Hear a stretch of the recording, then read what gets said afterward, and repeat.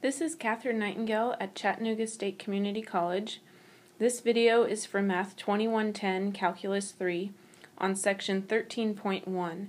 We'll be discussing functions of several variables.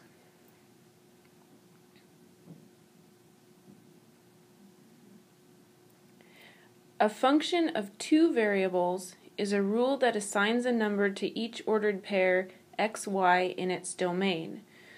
So what you've seen before is single variable functions where you have a domain with just a single variable x and a range with a single variable y. Here our domain is going to be from the xy plane and our range will be the z value of the function. So in this first example we have z equals the function of xy that's defined by the square root of x squared plus y squared minus 4. And what we want to do is find and sketch the domain of the function and find the range of the function. So for the domain, you want to think about what type of function you have and what are the possible inputs for that function. Now, since we can't take square root of a negative number, the domain is going to be everything underneath that square root must be greater than or equal to 0. So we have x squared plus y squared minus 4 is greater than or equal to 0. Now, I want to get this into a format that I'm used to graphing, and so I can see with the x squared plus y squared, that will give me a circle, but I want to figure out the radius, so I add 4 to both sides, and I get x squared plus y squared is greater than or equal to 4. So that's going to be my domain of the function. Now I want to graph this, and so I'll put it on my xy plane, and I know that that circle has a radius of 2, so I'm going to draw in my circle of a radius of 2. Now the issue is that x squared plus y squared has to be greater than or equal to 4, meaning that we're talking about the outside of the circle, and with an inequality, remember, you shade in whatever area you're talking about. And so what we'll have is we'll have this whole area outside of the circle shaded in, and that includes the circle because we have the or equals to in the domain. So there's our graph of the domain of f of xy. Now for part 2, to find the range of f of xy, what we want to do is consider the type of function that we're dealing with. So anytime you're dealing with range, consider the type of the function. We're dealing with a square root in this case, and we know that the output of a square root is always greater than or equal to 0. And so a square root has a range greater than or equal to 0, so our function has a range of z greater than or equal to 0. So it all comes down to the type of function. For the domain, you're looking at what can the input of that function be, and for the range, you're looking at what can the output of that function be. So you'll want to review your different types of functions from pre-calculus and think about what their domains and ranges are. Okay, now before we go on to the next part of this problem, I want to take a minute and actually graph the function to see what it looks like. So I'm going to go to Wolfram Alpha, and I'll type in plot z equals square root of x squared plus y squared minus 4, and I get my 3D plot. Now look at this graph. You know that you have this domain where you can't have anything inside of the circle of radius 2. With Wolfram Alpha, they show that by making it a solid red instead of having the lines like the rest of the function has. So the function is not defined in this circle of radius 2, since the inside of the circle is not in the domain. And this is how Wolfram Alpha shows it, is by doing the solid red. So note that anytime you go on to their site and graph a function.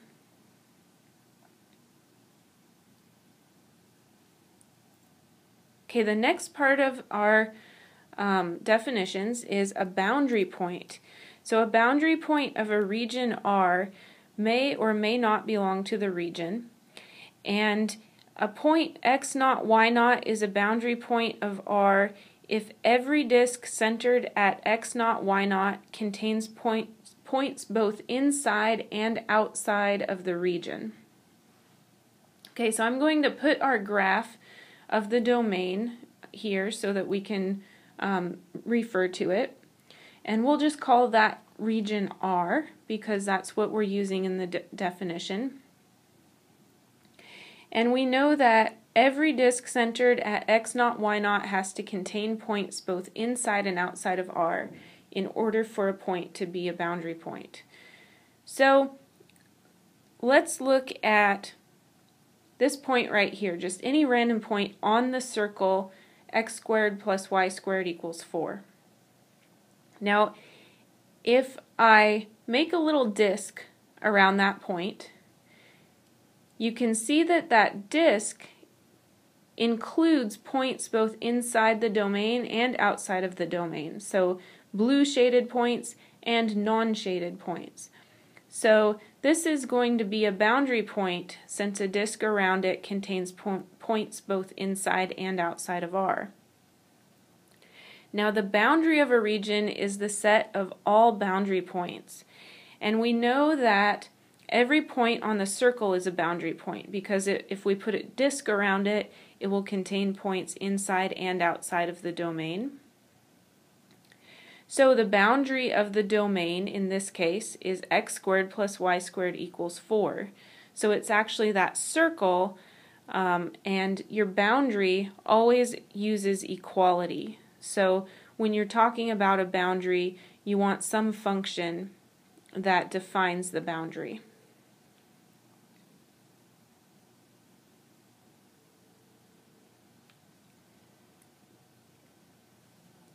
Now we want to define a closed or open region.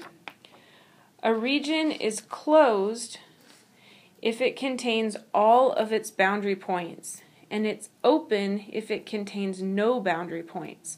So it is possible sometimes to have a region that's neither open nor closed, because it might contain some boundary points but not others. But in this case, if we look at our graph, we know that the boundary was the circle of radius 2, and our domain was x squared plus y squared greater than or equal to 4, and that includes the circle because of the or equal to. So in this case, the domain actually includes its boundary, so the domain is closed. Now if I had had a strict inequality, then it would have been an open region. It would not have contained any boundary points, even though the boundary would still be the circle. If it was a strict inequality, that would not be part of the domain. Last definition, a region in the plane is bounded if it lies inside a disk of fixed radius. A region is unbounded if it is not bounded. So let's look at our domain again. And we know that this shaded part goes out forever in every direction. It's going to be out in the x and y and diagonally, infinitely in every direction. So in this case, the domain is unbounded because it cannot be contained in a disk. It's infinite in this case, so we couldn't put some lasso around it that would contain it. And so it's unbounded.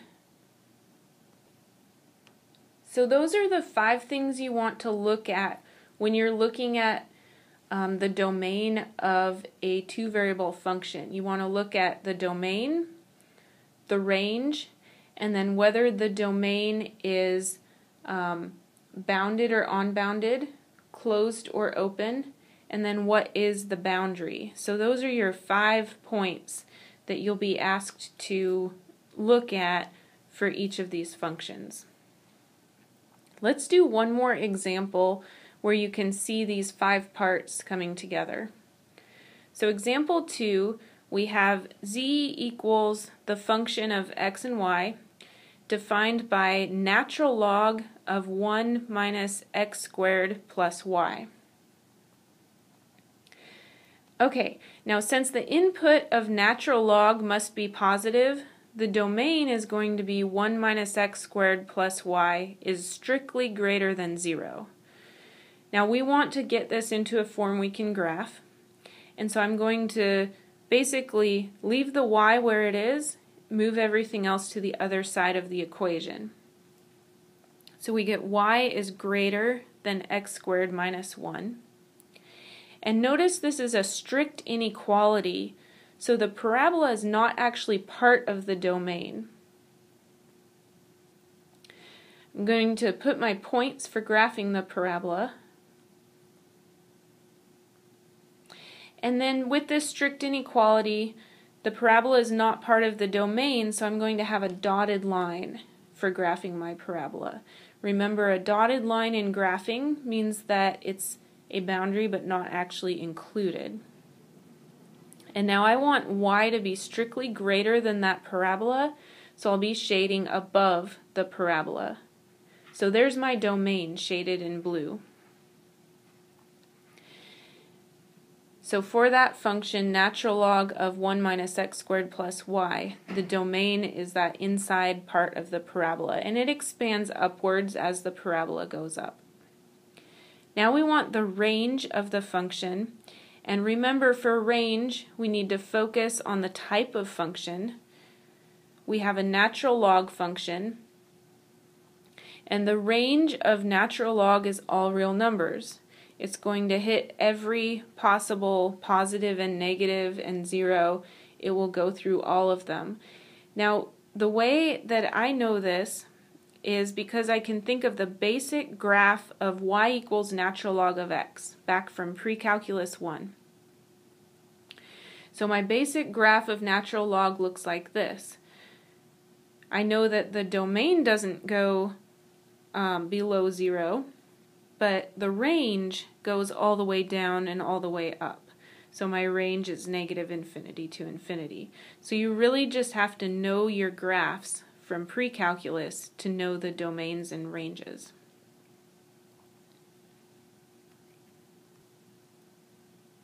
Okay, now let's look at the boundary and whether it's opened or closed and bounded or unbounded.